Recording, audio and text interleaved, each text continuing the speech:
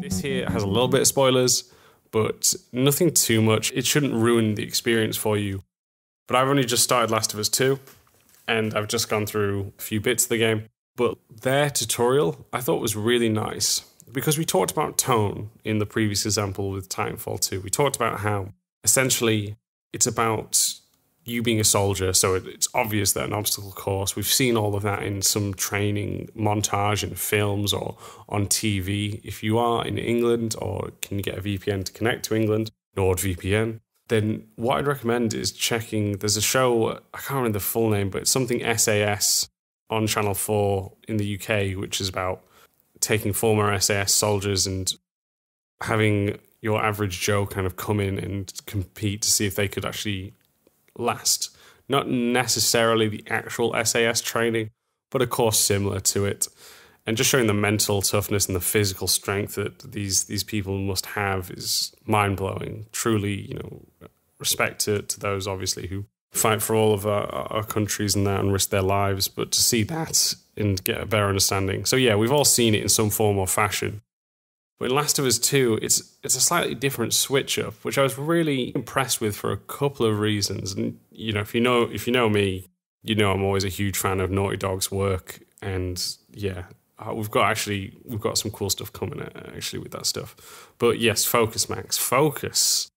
With Last of Us 2, it's essentially a moment where you're getting a refresher course on how combat works, cover taking, how to vault over objects, climb objects, how to aim and how to throw.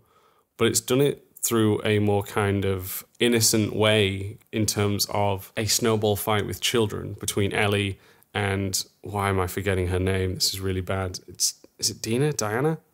Someone please correct me because I've done it wrong, but it is who Ellie is very interested in from a romantic standpoint. And I thought this was really well done for a couple of reasons, right? So in Last of Us, I haven't completed Last of Us 2, so please don't spoil this for me, please. But these are very dark games. These are games which, tug at your heartstrings and show you a world which is really kind of bleak. It shows the worst of humanity as well as worst of what nature can do to us. Obviously, the virus is based on a real situation. So a real actual fungus, which does that to insects in many different places, including the rainforest. So Last of Us 2, the chance that they are showing you, firstly, how the world has grown since you have last been here.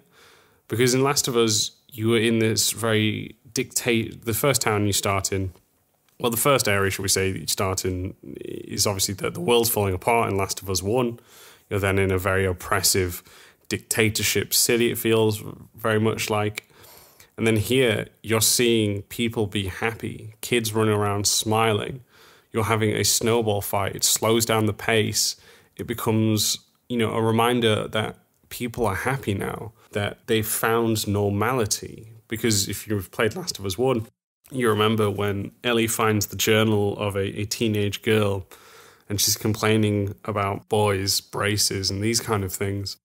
And she has the quip of saying, is this all they had to worry about? So we get to see a bit more of an understanding of normalcy. We get to see that the world has progressed in a nicer manner in a way. And I think that was really cool because it's showing you the contrast of, what I'm told ends up being a very dark game near the end. So to see all of that take place and to slow it down, tell that story through the tutorial is very cool. I think also another thing is a lot of the time, especially with tutorials, even if it's on a sequel, is it's a really tough balance. I remember I was chatting to someone about this, is because obviously you want to show move right stick to look up and down, press L2 or L1 to aim. And because as a gamer, we have done this a lot of times, but you need to think of those who haven't played a game before. That's why I think it can be a little bit off-putting in a sense when you come in to play a tutorial, because if you've played games long enough, you get the gist, roughly. Some controls might be slightly different, but you understand. But they need to keep that in there for the fact that there might be new players that haven't played games. And there's been studies where people actually adapt quicker to a PC if they've worked on a PC versus that. of a controller. But if you give someone to a controller, like I gave one to my stepmom for her to play Last of Us, the original, and it really took her a while to get used to that. And that just shows you, for those of us who've played games with controllers, we're kind of so in sync with this. We understand it right off the bat, but others might not. So it's that balancing.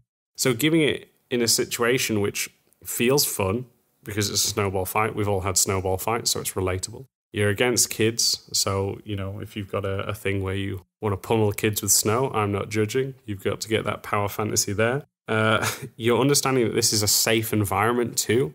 We talked a little bit, and I'll go into detail now about, you know, having sections of your tutorial where it's not actually taking place in the real world. I think that can be very jarring sometimes. Now, you can still ingrain it in tone. We talked about Titanfall 2, does it so well. But when you think about, say, that of Cuphead, their tutorial, that is so far off what the actual worlds are like, that I think it can also just be a bit like, oh.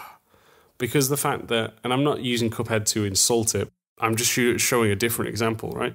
Cuphead is a beautiful game, some amazing looking worlds, but when you see the tutorial, which is just hand-sketched boxes, and I get why they've done it, because artistically it looks like a 2D animation. Well, actually it is a 2D animation from what I remember from watching the making of. But when you show something like that where, and again, I really don't mean this to come off as an insult, I'm just trying to explain it better, is when it looks like someone's just kind of put in a minimum. And maybe that's not what they wanted. Maybe that was not their intent. But you see that versus, say, Titanfall 2 or Last of Us 2, where this is a virtual reality mission, right? So even there, the worlds look similar to a point. It still has a cool art style in its own way. Last of Us is actually just taking place in a jungle gym. We were just in the world already, and we leave instantly out into the main world as soon as we've finished. I think that helps make the player still feel that they're in the main story. It keeps them in the world that they're meant to be through. So yes, I think that can think about it. So when you do have a tutorial, try and make it feel that it's actually part of this world, that it's not just a level. You know, VR missions, like I said, you can do it well. Modern Warfare do it great with their course runs. But just think about how to keep it grounded, okay? Really do think about the tone of your world, how it's there. Like, I think if Cuphead had their very own little earlier world, where maybe it's a bit more bright and colourful, maybe like Sweetland or something like that, I think that would have been a really more kind of engaging one. Again, that is not an insult to Cuphead or their games. I am a fan of it. I did not complete it because I'm really bad at games. But, you know, I'm just talking about why that is not necessarily as memorable as others.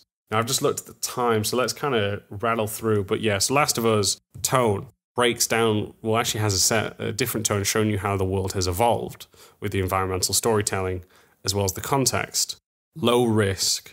If you get pelted with a snowball from a child, it's not going to be game over. It's not going to be like, oh man, I got to restart. You also then have the building character relationship, again with, I'm going to say Dina, I don't think that's her name, but sorry if I've got that wrong. But you're building up that relationship again. And these sort of elements to it, so yes.